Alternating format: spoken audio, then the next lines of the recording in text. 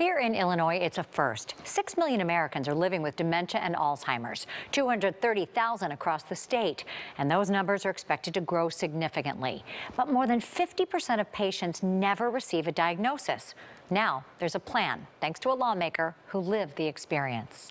Alzheimer's essentially causes atrophy of the brain. That's the memory processing center in the brain, and atrophy is just one of the physical signs of disease. I would say a good 20 to 30% of them are seeing me for Alzheimer's or memory-related disorders. By 2050, that number is expected to at least double, and there may not be enough neurologists like Northwestern Medicine's Dr. Wei He to care for the influx of patients. I imagine that many, if not most, of these patients will probably continue to see their primary doctor or family physician to receive the bulk of their dementia care. There are cognitive assessments to administer, and in some cases, more invasive diagnostic tests.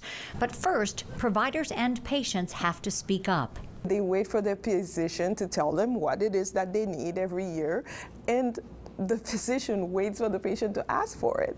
The likelihood of that happening is slim to none. I was kind of surprised that knowing that this is, on the horizon, that there wasn't more of an effort to make sure that the medical profession was aware of the signs so that we could diagnose it. Before Juliana Stratton was lieutenant governor, she was a caregiver. So my mom, Velma, she was a gentle soul.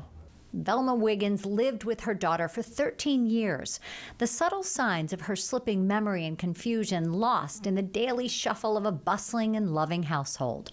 I had young daughters at the time, and they just had an opportunity to spend time with their grandmother and really became best friends with all of them. At home, if she had asked questions and we maybe even repeated questions, we just answered it again. I mean, it wasn't a big deal.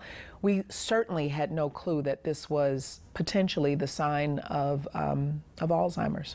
But after Velma returned from a trip to visit family in Florida, a close relative made the call. She called me after my mom returned and said, "You know what's happening, right?" And I said, "No, I don't." And she said, "You should get her tested.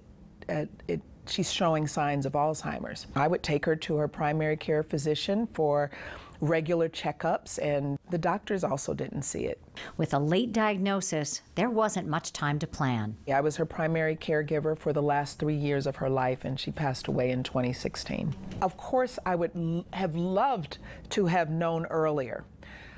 But what I also knew is that that wasn't the case for my mom and maybe some others that lived through this, but it didn't have to stay that way. Getting a timely diagnosis can be tricky. According to the Alzheimer's Association, just 45% of patients actually hear the words, "You have Alzheimer's disease." Jim Butler was one of them. It was a real punch in the gut. I was hoping that there was something else going on. 5 years ago, at the age of 67, Jim knew something was off. I was having what I refer to as some kind of cognitive hiccups on a more frequent basis. I mean, what did I walk in this room to get? He mentioned his episodes of memory loss and confusion to his primary care physician, who ordered more tests and referred the retiree to a neurologist. Once I got diagnosed and reached out to some of the great resources that were out there, my world really improved. In the 5 years since, he's taken part in clinical trials and joined support groups. His wife has a plan in place, and that's exactly what Stratton and other Alzheimer's advocates want for all patients across the state.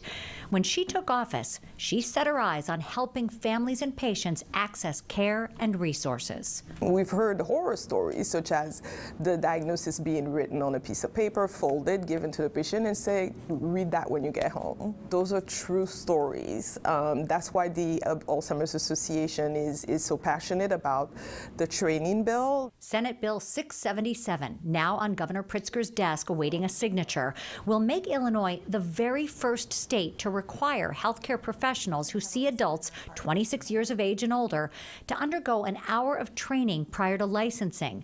The bottom line, the more providers who can spot the signs of dementia and Alzheimer's, the more patients who will get a diagnosis. The earlier you're diagnosed, even even if it's at the mild cognitive impairment level, the better you can be prepared and you can be a part of the conversation. You don't want to be at a place where people are making decisions for you. And physicians, with this bill, will be ready and will be prepared to answer those questions. I really do believe that she's looking down and is so proud of the fact that we are doing something that can help so many families across our state. So, you know, I do this in her honor. There are resources, including a 24/7 Alzheimer's Association hotline, where a live professional is always available to answer your questions. We have links on our website. Back to you.